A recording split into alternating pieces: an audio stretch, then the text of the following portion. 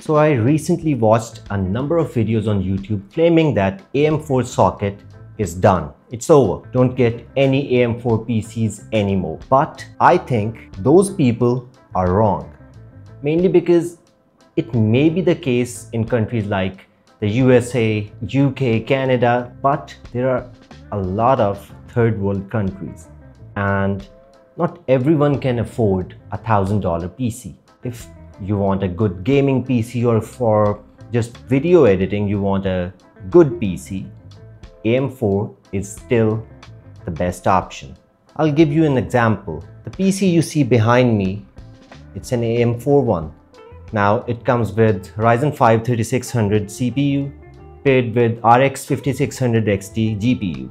Now I can run pretty much any game in 1080p and most games in 1440p without any problem. The only problem that I ever face is the VRAM issue with Forza Horizon 5. Other than that, I play games like GTA obviously, and I play Red Dead Redemption, both 1 and 2. I've played Hitman, I've played Cyberpunk. Cyberpunk fails to get to 60 FPS, but it's really playable. Now, a PC like that with a Ryzen 5 3600 with a 5600 XT GPU, if that can run demanding titles, AM4 can't be done at all.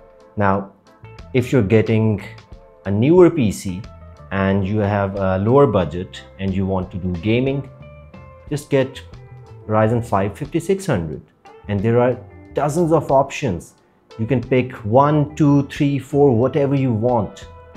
They will all pair with the Ryzen 5 5600 and you will get some pretty good gaming performance. If you want to do video editing, you can just go for Ryzen 7 5700X. Now, it doesn't demand a lot of power and does the job for you.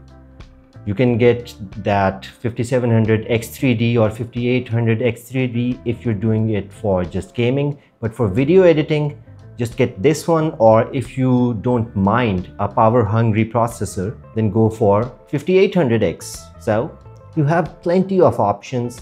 You have cheaper options like the RAM, the motherboards, everything. It's still kind of budget friendly for most people and you can play demanding titles and esports titles with ease. So AM4 is far from dead, and in the next couple of videos, maybe more, I will show you guys how well does my 3600 perform in popular titles. So thank you for watching this video. If you liked the video, make sure you hit the like button, subscribe button and keep following my channel.